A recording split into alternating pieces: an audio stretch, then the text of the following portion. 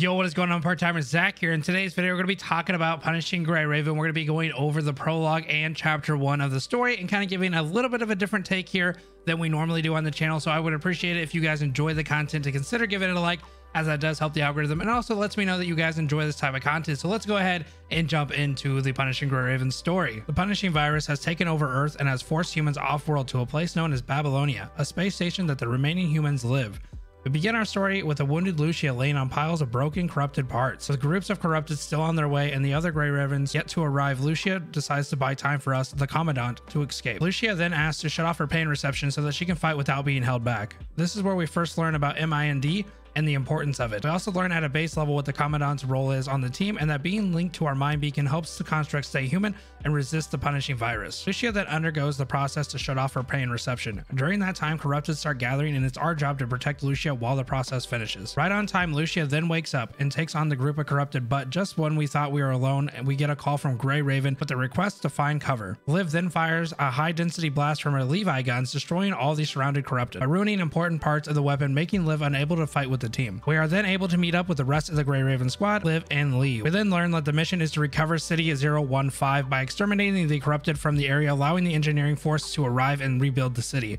This sets off the first task of meeting the supply squads to resupply, which leads to the quickest path being a route through a church nearby. Upon reaching the church, Lucia begins to experience deja vu, which Lee is able to explain as a potential remnant from one of the places she had been before that was stored in her MIND, otherwise known as mind. At the entrance of the church, we see a figure that the team thinks may be a friendly construct or maybe even an ally. Within seconds, the team can sense high-density punishing virus reactions coming from the figure. Lucia then has issues even looking at the figure, stating that there are errors in my visual signals and my thoughts are being muddled. The team is surprised by this comment as they can see the figure normally. Liv then panics as Lucia's MIND stability is dropping at an alarming rate and not due to the punishing virus. Alpha, the unknown construct, is seemingly able to recognize Lucia, proceeding to utter, "The error, the fault must end here." Alpha then attacks Lucia and the two battle it out, with Lucia unable to do much damage, if anything, to Alpha. After a couple of clashes, Alpha is able to disarm Lucia using her own blade to pin her against the wall, restraining her movements. Right before she's able to strike Lucia down, we, the Commandant, fire a bullet at Alpha, which is easily deflected.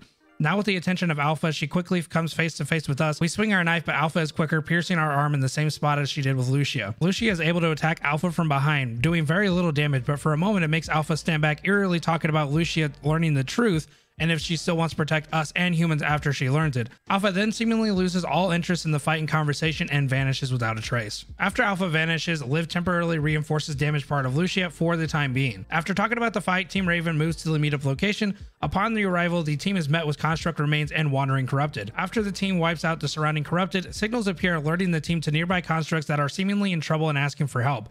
Team Grey Raven quickly moved to help the constructs and finish off the corrupted in the area. After quickly taking out the corrupted, Lucia again has issues with her arm, seeing that it is once again broken. The remaining construct is found alive and able to describe the attack that happened. The supply team had been attacked by corrupted and were forced to make a temporary location for communications as a last resort. Corrupted had taken the team by surprise, as the corrupted normally don't team up in such a way. This shocks the team, as the corrupted are only known to be able to follow the kill order of the punishing virus. We then learn about Nozzle and the graffiti's effect on the corrupted. Graffiti is pointed out nearby and led to the reason behind the corrupted organizing together. Graffiti is understood by the mechanoids, but not so much if they have a human consciousness. After explaining the situation, the construct offers their arm before recalling, allowing Lucia to have a working arm again.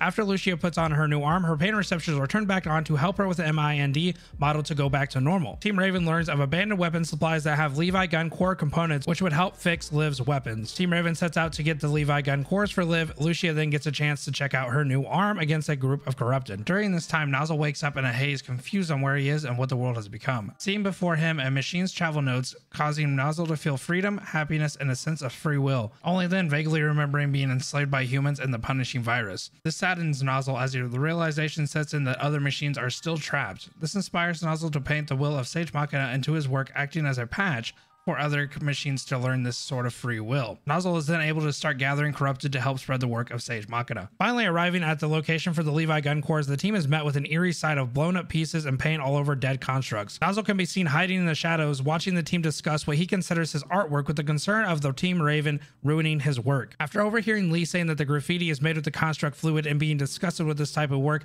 the figure in the shadows grows angry at the Raven team. The team then fight a wave of corrupted and get the parts back for Liv's gun. Now with Liv being able to fight once again, Lucia and Liv fight the remaining corrupted in the area. With the Raven squad at full power, they can resume their mission to clear out the city 015. Liv offers to connect to the dead mines in hope of finding clues towards the whereabouts of the machine that is creating this graffiti art. The Commandant agrees to let Liv do her thing, while Liv and Lucia protect Liv as her functions will be shut down during this process, making her unable to defend herself. Liv then begins to access these memories, allowing the team to see what really happened before the attack. The team learn once again that the graffiti is having a special effect on the corrupted and allowing them to think with some sort of free will. They can see the corrupted then attack the supply team, claiming free will and freedom to the machines with Nozzle close by. Nozzle thinks that humans are against his work and are too stupid to understand the beauty of his true work. Nozzle then gets really angry and violent due to the humans destroying his work as the supply team start cleaning the graffiti in front of them for safe passage. The Raven team are then met by Nozzle as he comes out of the shadows to greet him. Nozzle then talks about his plan to get rid of humans to keep his work alive. Quickly after that, a chase begins as the team follows Nozzle while fighting the corrupted that are protecting him, at which point he barely gets away. They're then given the rundown of what Nozzle was intended to be used for and what machines of his type are for. Nozzle being made for art and entertainment starts to unravel why Nozzle is doing the things that he's doing. The team then set out to find Nozzle before he does more damage. During this time, Nozzle stumbles across an ongoing fight between humans and Tifa. The constructs fighting Tifa are able to escape running past Nozzle. Tifa asks Nozzle why he let them escape, to which Nozzle replies that they were simply running away and not ruining his work. Tifa requests that Nozzle join her and to become an Ascendant like her. Nozzle refuses as his mission is to pass on the Sage Machina. Tifa then attacks Nozzle, sending Corrupted controlled by her to fight as well. Nozzle defends himself while he can, but quickly tires out. Right before the Corrupted finish off Nozzle, his followers come to his aid to help him escape, allowing him to get away just in time. And being able to connect to the station in Babylonia, Team Raven is able to update the current mission and get possible whereabouts on Nozzle. We also learn here that Lucia has never been to a shop before. The Commandant allows Liv and Lucia to have a quick look around.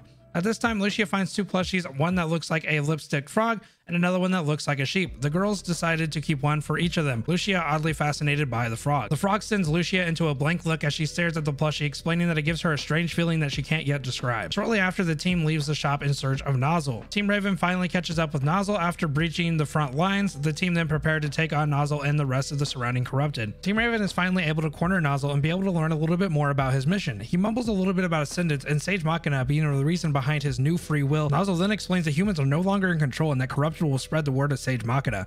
After this, the team fight Nozzle, ultimately ending in his defeat. Liv can't help but feel sad after the defeat of Nozzle. Lee dismisses the idea and the team look for clues in the memories of Nozzle. The team then reach out to command to learn that the mission has been stopped and the team is to return to Babylonia at once by the orders of Hassan. We then meet with Hassan once back in Babylonia. We learn that Team Raven is a special team and that we need to build a strong bond between all of us before we can learn more about the team, ultimately concluding Chapter 1.